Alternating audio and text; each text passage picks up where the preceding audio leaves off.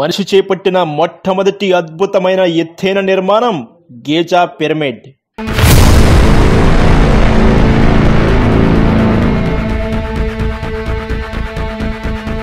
ఇది 147 మీటర్ల ఎత్తు కలిగి ఉంది. ఈ నిర్మాణానికి సంబంధించిన పుస్తకాన్ని సుమారు 4000 సంవత్సరాల వరకు దాచి ఉంచారు. తర్వాత 1311లో ఇంగ్లాండ్ యొక్క లింకన్ కేథడ్రల్ గిజా పిరమిడ్ నిర్మాణానికి సంబంధించిన రహస్యాన్ని పొందుపరిచిన పుస్తకాన్ని దొంగలించాడు. తర్వాత తాను ప్రపంచంలో ఎత్తైన 2వ కట్టడంగా భవనాన్ని నిర్మించడం జరిగింది. దాని ఎత్తు 160 మీటర్లు లేదా 524 అడుగులు. అప్పటి నుండి నేటి వరకు ఎత్తైన కట్టడాల నిర్మాణంలో రేస్ మొదలైంది. ఎంత ఎత్తు కట్టడాలంటే మానవుని అంచనాలు కూడా మించేంత ఎత్తు కట్టడం జరిగింది. అయితే మనిషి ఎంతవరకు నిర్మాణాలను కట్టగలడు అనేది అంచనా వేయడం కష్టమే. కానీ ఆకాశంలో వెళ్లేంత దూరం వరకు మనిషి ఎత్తైన కట్టడాలు కట్టగలడా అనే ప్రశ్న ఇప్పటికీ ప్రశ్నార్థకంగానే ఉంది. ఇప్పుడు మీరు ఆశ్చర్యపోయే ఎత్తైన కట్టడాల గురించి తెలుసుకుందాం.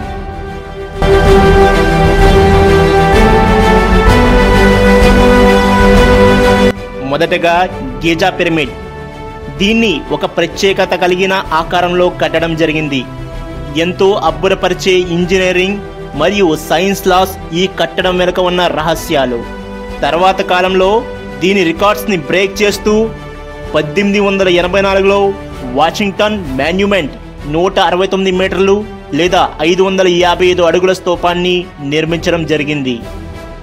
దీనికి కొన్ని రోజుల తర్వాత ఎత్తైన జైంట్ వీల్ని నిర్మించడం జరిగింది. ఎత్తైన స్టాచ్యూస్ గురించి చెప్పుకుంటే కొన్ని రోజుల క్రితం వరకు స్ప్రింగ్ టెంపుల్ బుద్ధ ఉండేది. అక్టోబర్ 30, 2018 నుండి దాని స్థానాన్ని స్టాచ్యూ ఆఫ్ యూనిటీ కైవసం చేసుకుంది. అదే సర్దార్ వల్లభాయ్ పటేల్ స్టాచ్యూ. దీని ఎత్తు 182 మీటర్లు.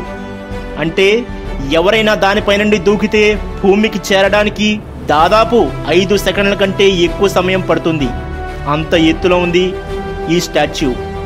రాక్ అయాన్ స్టీల్ సహాయంతో ఈఫిల్ టవర్ కట్టడం జరిగింది.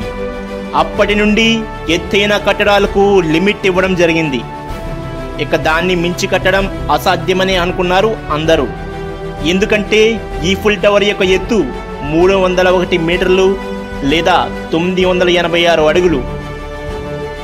కోక్లీ మరియు స్టీల్తో చేయబడిన ఈ నిర్మాణం మీద ప్రెషర్ పడకుండా గాలి ప్రయాణించడానికి వీలుగా ఉండడం వలన దీని ఎత్తుపై ఆర్కిటెక్చర్స్ అంతగా ఆసక్తి చూపలేదు. తర్వాత 1930లో క్లెస్సర్ బిల్డింగ్ ఈఫిల్ టవర్ని మించి కట్టడం జరిగింది. దీని ఎత్తు 319 మీటర్లు లేదా 1406 అడుగులు. అప్పుడు ప్రపంచంలో ఎత్తైన కట్టడంగా దీన్ని నిర్మించడం జరిగింది. దాని తర్వాత 1931 సంవత్సరంలో ఎంపైర్ స్టేట్స్ బిల్డింగ్ ప్రపంచంలో ఉన్న అన్ని ఇంజనీరింగ్ ఆర్కిటెక్చర్స్లను ఆశ్చర్యపరిచింది. ఏరోడైనమిక్ డిజైన్తో ఈ బిల్డింగ్ 448 మీటర్ల ఎత్తు, 1472 అడుగులు ఎత్తు కట్టడం జరిగింది. ఇది ఒక కొత్త రికార్డును సృష్టించింది. దీని తర్వాత 2000 సంవత్సరంలో ఒకరికి ఒక ఐడియా వచ్చింది. అది ప్రపంచాన్ని ఆశ్చర్యపరిచే విధంగా చేసింది. కన్స్ట్రక్షన్ రంగంలోనే ఎప్పుడో చేపట్టనంత కట్టడానికి నాంది పలికింది ఆ కట్టడం. అదే బుర్జ్ ఖలీఫా.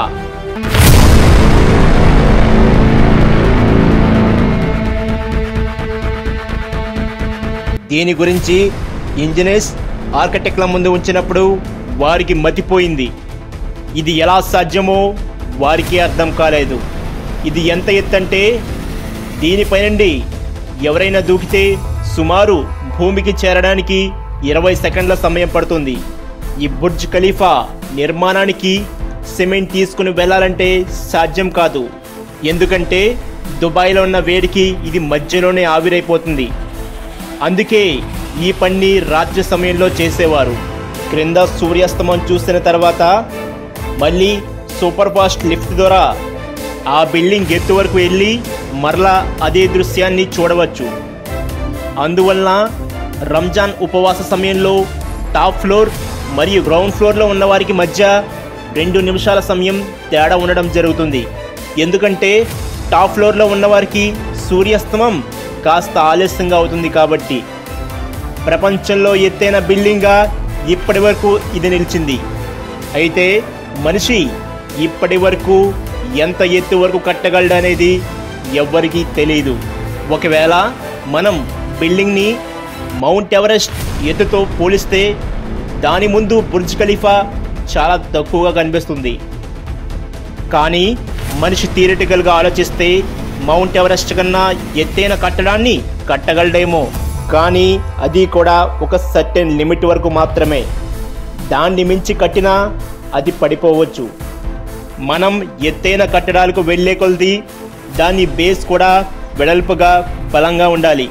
ఎందుకంటే దానిపై ఉన్న వెయిట్ని మోయగలిగే విధంగా ఉండాలి కనుక. గుండ్రంగా తిరిగే భూమికి కూడా ఒక లిమిట్ ఉంది. కాబట్టి ఒక లిమిట్ ప్రకారం తప్ప ఎక్కువ ఎత్తు వరకు మనం కట్టలేము.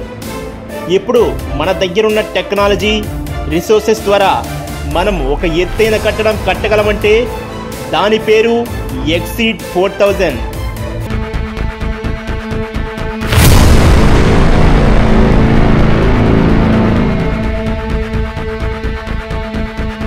ఇది ప్రపంచంలోనే ఎత్తైన కట్టడం అవుతుంది. దీని మ్యాప్ బ్లూ ప్రింట్ కూడా తయారైంది. మీరు గెస్ చేయగలరా దీని ఎత్తు ఎంత ఉంటుందో?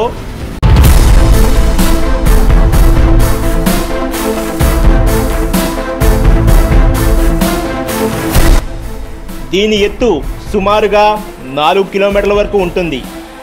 దీని ముందు బుర్జ్ ఖలీఫా చాలా చిన్నదిగా కనిపిస్తుంది.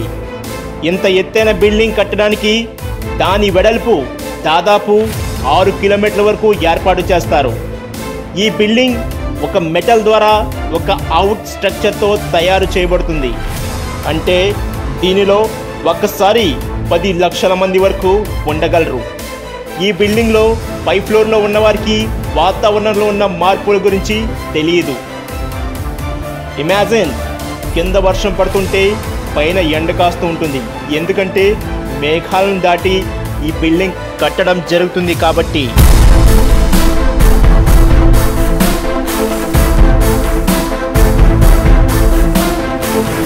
అయితే ఈ బిల్డింగ్ ఎప్పుడు కడతారు, ఎలా కడతారనేది ఇప్పటికీ రహస్యంగానే ఉంది.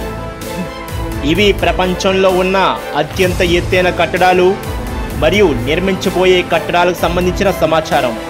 ఇక ఇలాంటి మరిన్ని వివరాలతో మళ్ళీ కలుద్దాం. మీ AP99.